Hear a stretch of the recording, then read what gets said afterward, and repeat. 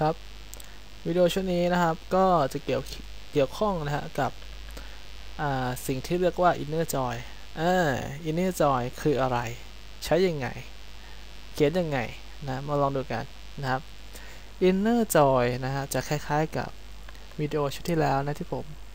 ผมได้เขียนไปแต่มันมีรูปแบบที่เป็นแบบทางการมากกว่านะ inner joy นะครับมาลองดูกันนะเขียนอย่างนี้นะครับ select star form personal profile แบบนี้แหละนะครับ as ตั้งชื่อมันก่อนนะคล้ายๆกับชื่อ field ตั้งชื่อมันใหม่ผมให้ชื่อว่า sp ตัวย่อ p นะครับก็เหมือนกับวิดีโอแล้วคือไม่ต้องใส่เงี้ยปักงี้ได้เลยนะแต่อันนี้ inner joy อย่างนี้ก่อนนะครับ hp นะครับตามด้วยนะฮะตารางที่เราจะไปจอยนะสมมุติเป็นตาราง post id นะครับ post id ตาราง position detail นะครับเอาไปจอยเนี่ยผมก็ต้องเขียนอะไรครับผมก็ต้องเขียน inner นะฮะ inner คือเข้าไปนะ joy inner joy ตารางชื่อว่า position detail as นะให้ตัวย่อว่าs แล้วกันนะ s นะครับเสร็จแล้วนะครับเสร็จแล้วตามด้วยคำสั่ง on นะครับ on อะไรนะครับ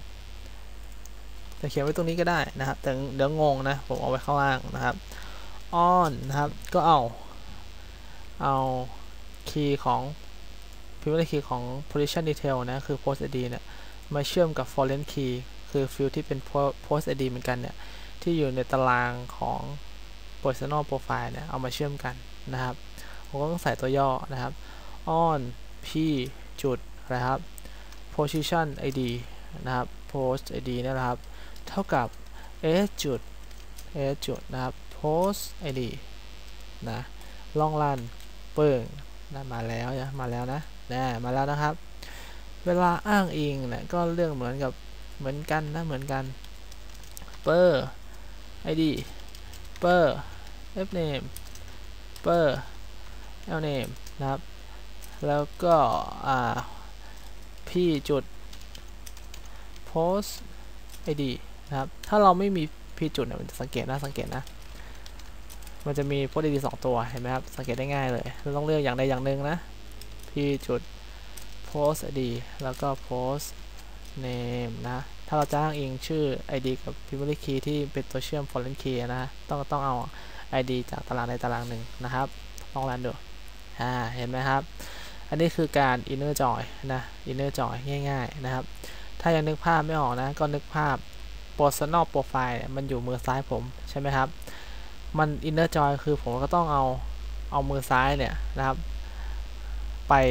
ใส่ในมือขวาผมซึ่งมือขวาผมนี่คือตาราง position detail ผมเอา personal profile เนี่ยไปวางใส่ใน position detail นะครับเขาเรียกว่า personal profile ไป inner join กับ position detail